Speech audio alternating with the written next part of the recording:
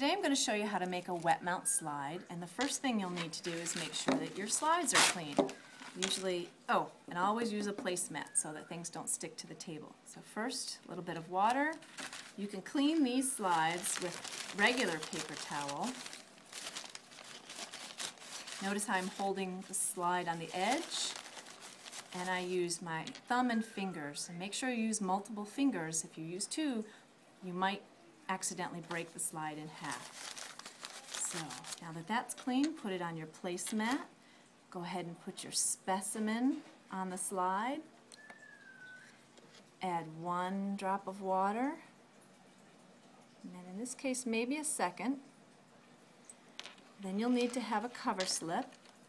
These are super tiny and very small, and you'll want to use 1 cover slip. They also should be cleaned, so be careful not to break those, as they're super thin.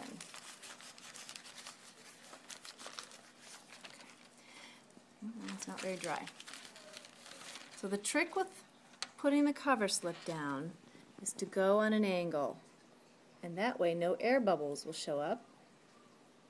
You do not want to press it, because if you have a living thing there, you might squish it.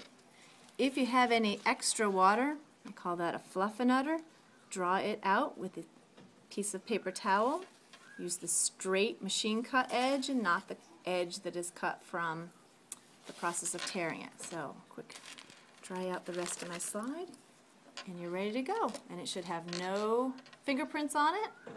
And the best part is the cover slip should not slip and slide off. If it does, you have too much water. Now you try.